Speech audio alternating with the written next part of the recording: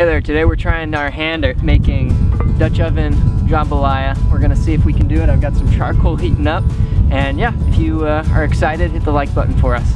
Okay, so my embers are red hot. I'm gonna dump them out and arrange them for my Dutch oven. Gotta be careful when you do this. It really throws sparks.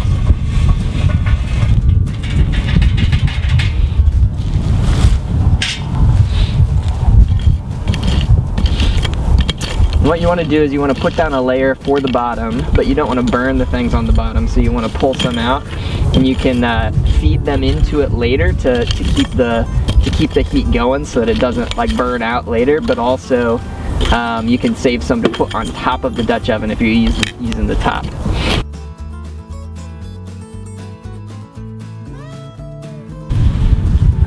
We're going to heat it up with a little bit of olive oil.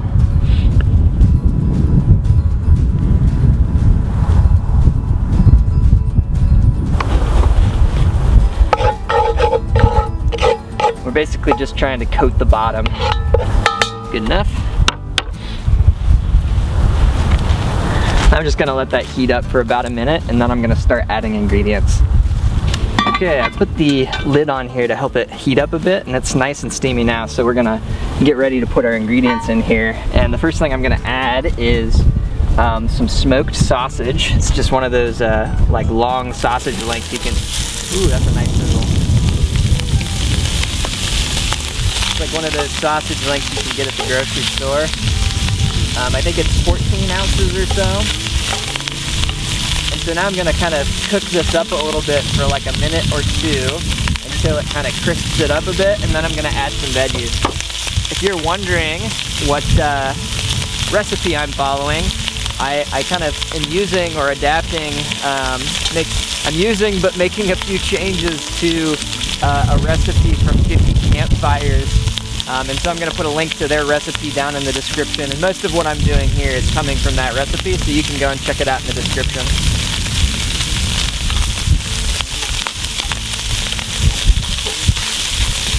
Oh wow, it's crisping up pretty fast. Might have made my fire a tiny bit too hot, huh? Well, we may as well add the other stuff.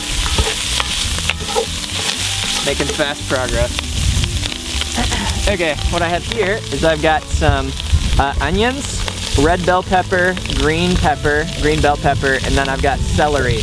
And so the exact measurements of how much of each of these, again, is going to be in the recipe in the description, so you can check that out if you want to try this yourself. And then we're just going to kind of saute all of this in the bottom of our Dutch oven. Okay, and you kind of want to cook this until the veggies start to get kind of translucent, just like you would for a normal like stir fry or something like that. And this would also be the time where you add all of your seasoning. So this is jambalaya, so you might want to add some Cajun seasoning. We don't have any Cajun seasoning on hand, and we're just going to use a bit of salt and a bit of pepper. You probably don't need a ton of either of these because the sausage already has some spices and some salt in it, but you can add some extra. Keep stirring this. Add my pepper.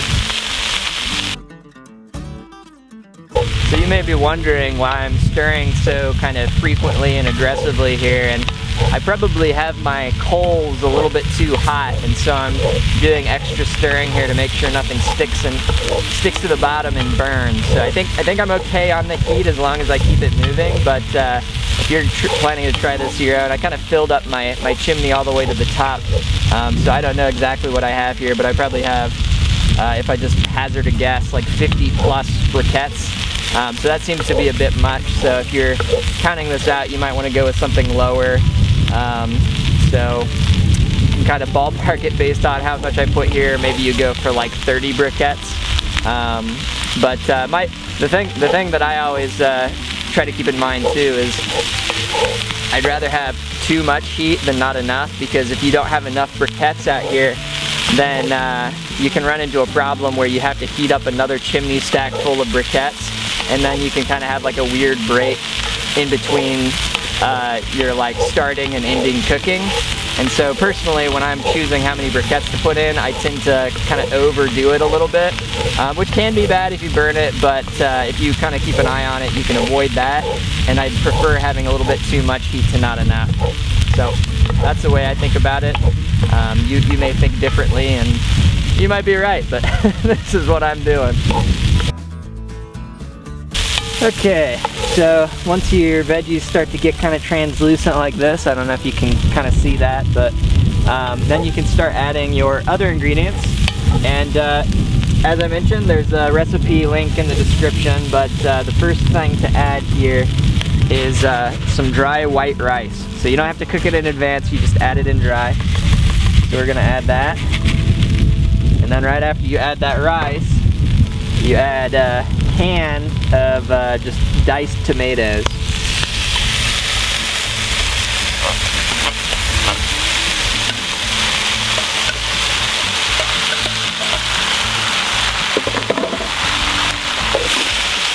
Stir that in.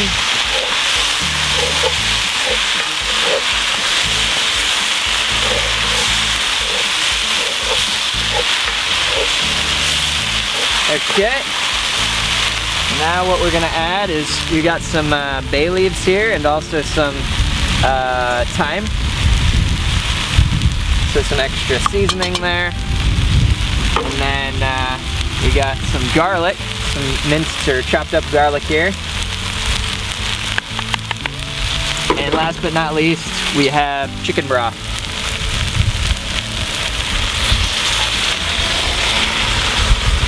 That looks good. Alright, stir everything in. Oh, that looks nice. Cool. And so now what you do here is you get this up to like a simmer. So we'll cook it and let it get up to a simmer again. And then you just cook it down basically for 20 minutes. So that's what we're gonna do now.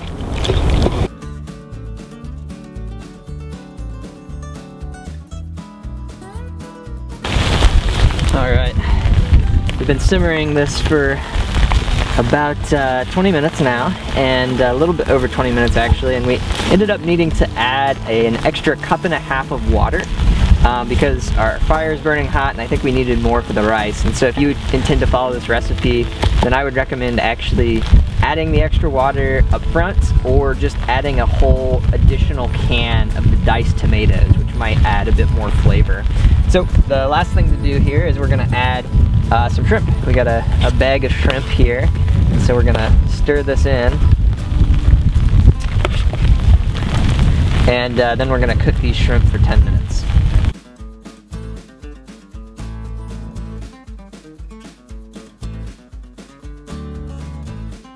Alright, so we've cooked our shrimp for about 10 minutes here, and you can tell like the shrimp starts kind of translucent, and then once you cook it, it turns kind of white. So hopefully you'll be able to tell once it's cooked. And so now all we need to do is we put some bay leaves in here, and so we just gotta find the bay leaves like that one I just kind of picked up, if you can see that. You gotta pull those out, and then this is gonna be ready to eat.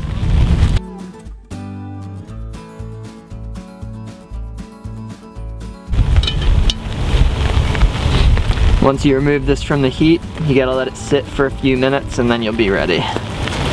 Alright, this has been cooking jambalaya in a Dutch oven over the campfire, and it's raining now, so I'm gonna eat this food, and I'm gonna enjoy it all the more because I had to cook it in the rain. If you've enjoyed this video, hit the like button for us and subscribe to our channel. We post new videos like this one each week.